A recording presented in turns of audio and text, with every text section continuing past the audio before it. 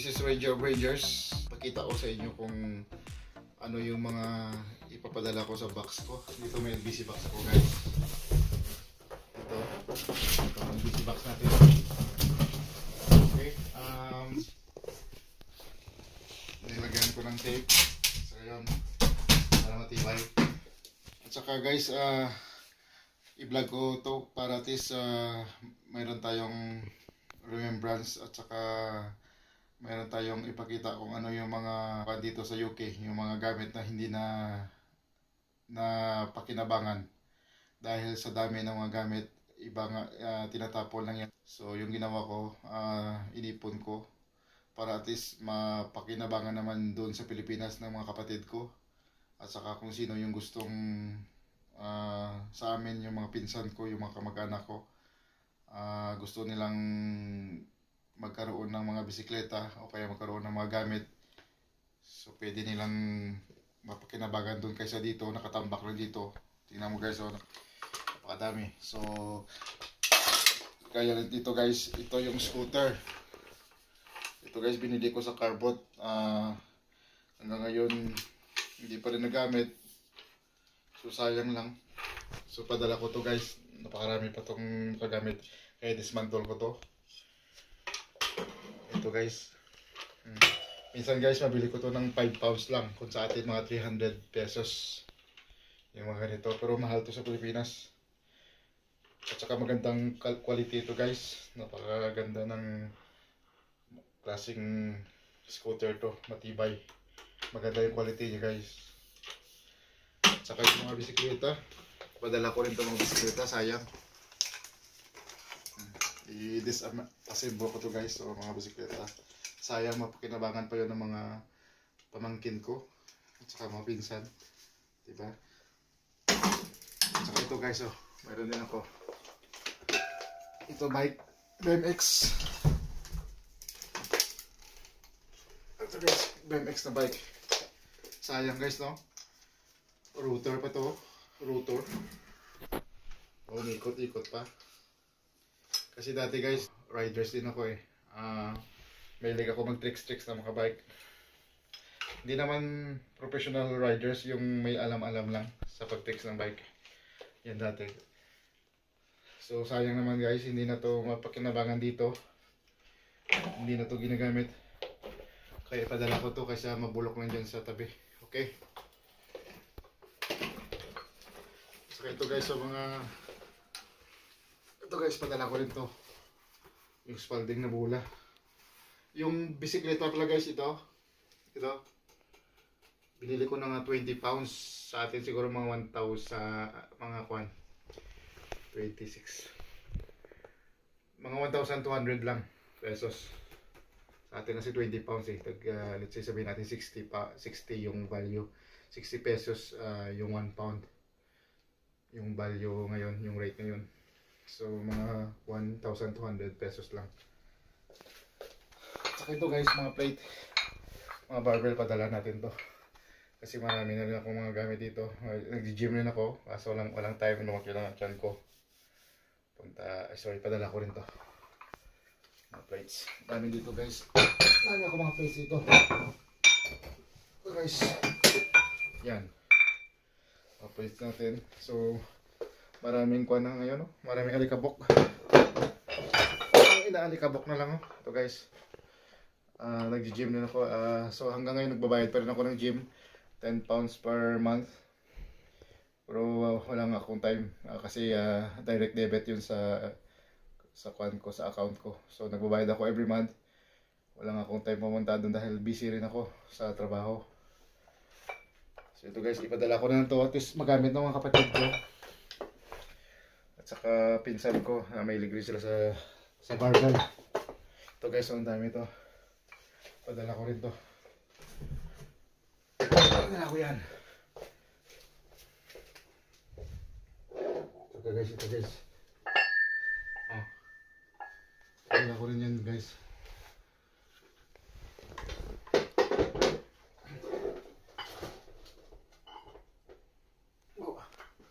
Ito guys, oh.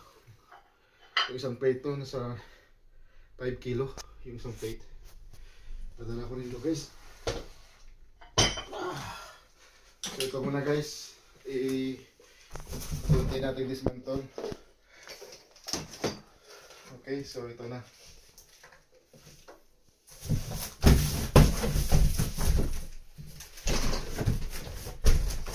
Alright guys, so ito yung LBC box natin. Ipadala natin yung isang LBC box guys, nasa 95 pounds. So sa atin siguro mga nasa 6,000 pesos yung isang ganito pag pinadala mo. Tingnan ko kung anong pwede makasya dito, kasi medyo lumiit na rin yung box na yun eh. Hindi katulad ng dati malaki. Ito yung pinaka jumbo nila eh, yung large nila. Dati yung large nila malaki talaga. So tingnan natin kung ano lang yung pwedeng mapasok natin dito. Okay guys, so see you later. Hello guys, this is Ranger of Rangers. Ginawa ko, inipon ko para at least mapakinabangan naman doon sa Pilipinas ng mga kapatid ko, at saka kung sino yung gustong sa amin, yung mga pinsan ko, yung mga kamag-anak ko, gusto nilang magkaroon ng mga bisikleta o kaya magkaroon ng mga gamit. So pwede nilang mapakinabangan doon kaysa dito, nakatambak lang dito. Tingnan mo guys, napakadami. So kaya dito guys, ito yung scooter. Ito guys, binili ko sa Carbot. Hanggang ngayon hindi pa rin nagamit. So sayang lang. So padala ko to guys. Napakarami pa tong nakagamit. Kaya dismantle ko to. Ito guys. Minsan guys, mabili ko to ng 5 pounds lang. Kung sa atin mga 300 pesos. Yung mga ganito. Pero mahal to sa Pilipinas. At saka magandang quality ito guys. Napakaganda ng klaseng scooter to. Matibay. Maganda yung quality niya guys. At saka yung mga bisikleta. Padala ko rin itong mga bisikleta. Sayang. I-disassemble ko to guys. So mga bisikleta. Sayang, mapakinabangan pa yun ng mga pamangkin ko. At saka mga pinsan. Diba? At saka ito guys, oh. Mayroon din ako. Ito bike, BMX. Ito guys, BMX na bike. Sayang guys, no? Router pa to. Router. Umikot-ikot pa. Kasi dati guys, nung nasa kabataan pa ako, riders din ako eh. Mahilig ako mag-tricks na makabike. Hindi naman professional riders, yung may alam-alam lang sa pag-tricks ng bike. Yan dati. So sayang naman guys, hindi na to mapakinabangan dito. Hindi na to ginagamit. Kaya padala ko to kaysa mabulok lang dyan sa tabi. Okay? So ito guys, sa mga... Ito guys, padala ko rin to. Yung spalding na bula. Yung bisikleta pala guys, ito.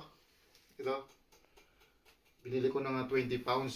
Sa atin siguro mga 1,000 sa mga 26. Mga 1,200 lang pesos. Sa atin kasi 20 pounds eh. Let's say sabihin natin 60 yung value. 60 pesos yung 1 pound. Yung value ngayon, yung rate ngayon. So mga 1,200 pesos lang. Saka ito guys, mga plate.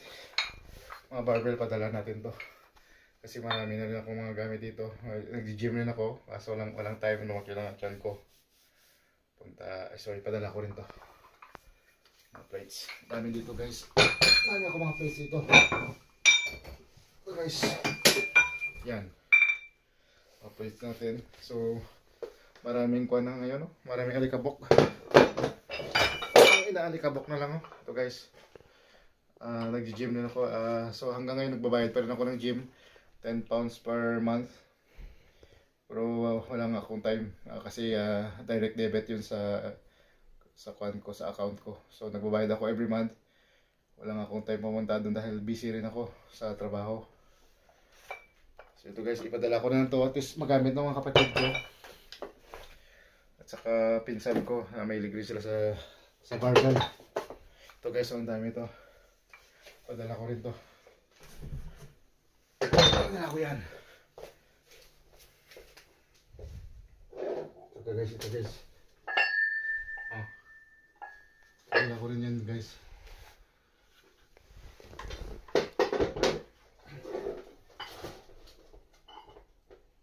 Oh. Ito guys, oh. Yung isang plate to, nasa 5 kilo. Yung isang plate. Padala ko rin to guys. So ito muna guys, i-tunti natin dismantle. Okay, so ito na.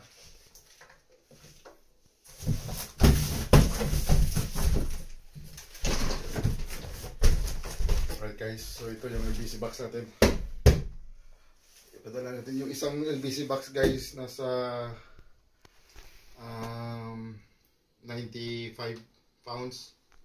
So sa atin siguro mga nasa 6,000 pesos yung isang ganito pag pinadala mo. Tingnan ko kung anong pwede makasya dito, kasi medyo lumiit na rin yung box na yun eh. Hindi katulad ng dati malaki. Ito yung pinaka jumbo nila eh, yung large nila. Dati yung large nila malaki talaga. So, tingnan natin kung ano lang yung pwedeng mapasok natin dito. Hello mga katropa. Dito tayo sa labas ng malamig ngayon, grabe. Kasi papunta na ng autumn dito sa UK. So, ito yung mga iba ko mga gamit, mga bisikleta. Ipadala ko rin to. Sayang kasi ito na hindi magamit. Inuulan na lang dito sa gutter. Sa taas. Inuulan na dito, kaya sinukubira ko lang ng plastic. So padala natin to, sayang nito. Yung iba kasi kinulan ko ng mga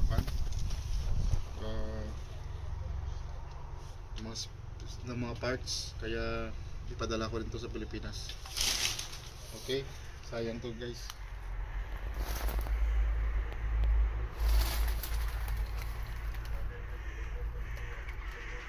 So hello guys, ito na. Tatandaan ko na, tatanggal ko na to yung manibela nya. So, mga gulong tatanggal ko na. So ito, so tanggalin ko rin to yung rotor nya, ito at saka yung fork nya, tanggalin ko rin yung tinidor. Tapos kasya na to, kasi yung meron tayong sukat pag nukat ito, nakasya dyan. 33 lang kasi yung pwede dyan eh. So ito pwede, tamang tama. Okay,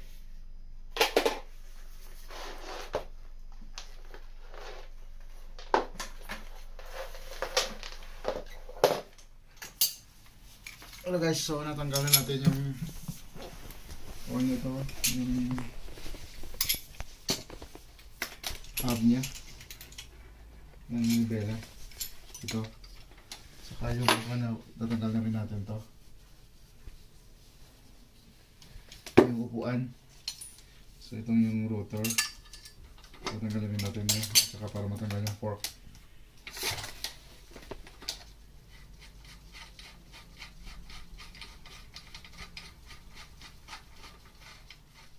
At least alam nila kapag ibalik.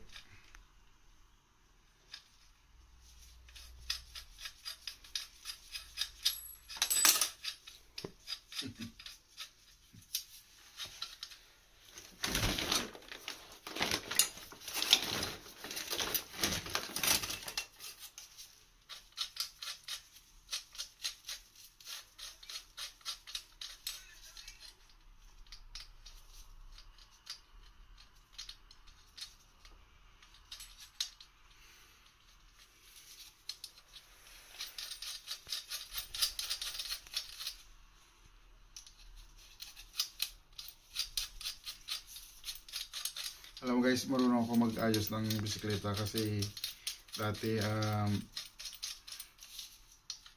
mayroon din akong bisikleta sa Pilipinas. Nung riders pa tayo dati. Maganda yung bisikleta ko dati. Japan lahat. Unti-unti kong inasimbol ko hanggang nabuo. At saka dati pa yon nung grade 6 pa lang ako, at saka first year high school, pedicab din ako. Naranasan ko rin mag pedicab driver. Kaya pag masira yung pedicab namin o sa Ilonggo tricycad, inaayos ko rin. Kaya ito guys, na assemble ko na. Sila na bala mag assemble sa Pilipinas, so disassemble ko lang ngayon. Sila na bala, kaya hindi ko na tinanggal yung parts masyado, para at least alam nila pag ibinalik. At saka yung tito ko marunong din doon sa mountain bike, kaya siya na lang mag-assemble ulit pagbalik. Marami pa akong i-disassemble ng mga bisikleta at saka scooter, so sila na lang bala magbalik doon. Okay guys, so okay na.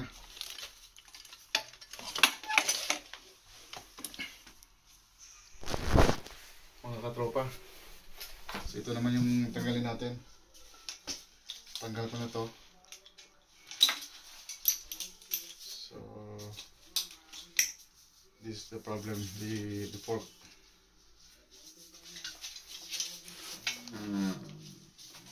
The fork. How to remove the fork? The fork, not pork. Pork is a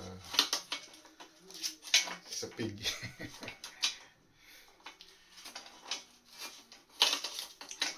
Pork is a meat, so this one is a fork. We call fork. Same like fork in the utensil, like this one. That's a fork. Same like this, they call fork. And I did not use this because it's dirty now, for avoid any cross contamination or any infection or any bacteria, because my hand is dirty, so I just put it here. Alright, so this one, need to remove this.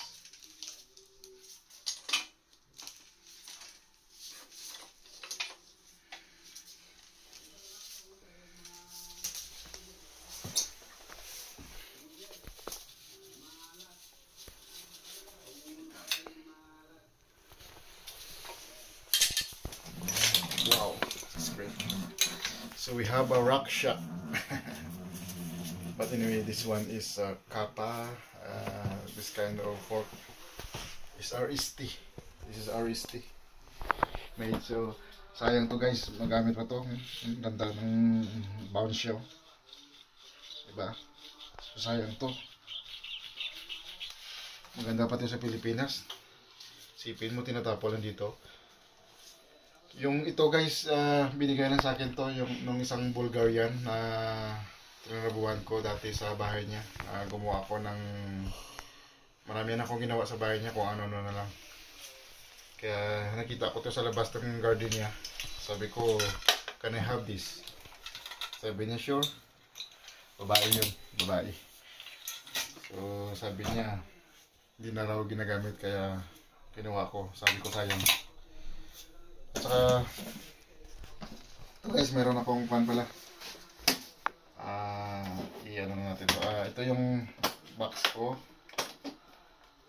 Ito yung mga panggupit. Ayan guys, huwag na natin buksan. Mga gunting, razor, electric shaver, electric razor. So meron ako yan kasi nanggugupit rin ako. Guys, marunong rin ako manggupit. Okay, pag may time, naggugupit ako. Nag-home service ako o kaya dito lang sa bahay. Pag may time lang. Kasi ano ako guys, electrician, plumber, tiler, carpenter, joinery, landscaper, carpet fitter, double glazing fitter. These guys, you know this. It's what? I can fit this. I can install a new double glazing window door. I can fit this. I can fit this, guys. I can fit this worktop. I can do plumbing. I can change this sink. I can do cabinet. I can do plaster and in ceiling. I can do what else? Cooking. I can do cooking. This is a kitchen. I can do cooking. Yeah, that's right. I can fix washing machine. And this is Ranger of Rangers, guys. Ranger of Rangers can do everything, everything. That's why I'll show you in my channel. Have a look in my channel. You can see me what I did, what my previous vlog, and that's Ranger of Rangers, guys. Okay, so let's continue this. Anyway, guys, I'm very sorry. Sometimes I do English, Tagalog, because I have some viewers as well that they are from different country, different places, different nationality. So some of them are English, Spanish. I have friends as well in Spain. They have been from, because I've been in Portugal, so I met some friends as well, and different kind of people that watching in my YouTube channel. So that's why sometimes I use English, even I'm not really good in English.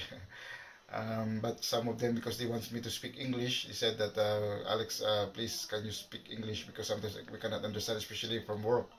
I have lots of colleagues that they are my subscribers as well, so they said that please Alex, I cannot understand sometimes what you're telling about, what is your what's your blog. So that's why I speak English. All right, but I try to mix it Tagalog and English. Okay, so guys, this is the I disassemble the all bicycles. Okay, my cycles and everything. What I can put in my LVC box that I'm gonna send that to the Philippines, to my family, that they can still use this. And here we don't use it. We just keep it in the garage, in my storage, in my garden, in my backyard. So it's pointless that or useless that we don't we live there. That's why it's better to send in Philippines rather than I bin it or I throw it in.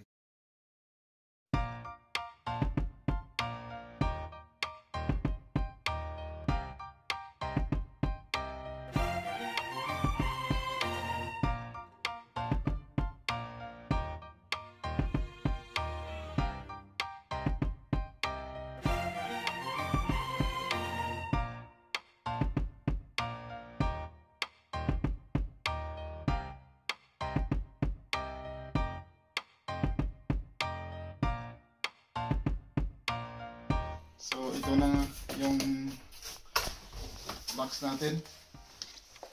So yan lang muna ilagay natin kasi get the another box for these two tires. This one. Alright. So because it's not fit to the box, so I get another one box. So ito lang muna. So lagyan muna natin dito ng mga yung mga sulok-sulok dito. Lagyan natin ng sabon o mga pagkain. So guys, so lagyan natin ng mga sabon dito, mga pagkain o kung anong pwede nating malagay pa, na sayang yung space dito sa loob.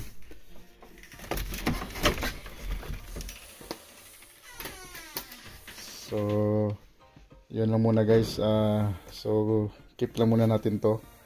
Hanapan lang natin ng mga kung ano pang pwede nating ilagay. Saka nilagyan ko to ng just protect, especially to the frame of the bike. Alright guys, so I'm gonna sign off now, and this is it, and see you in my next vlog. And please subscribe my channel.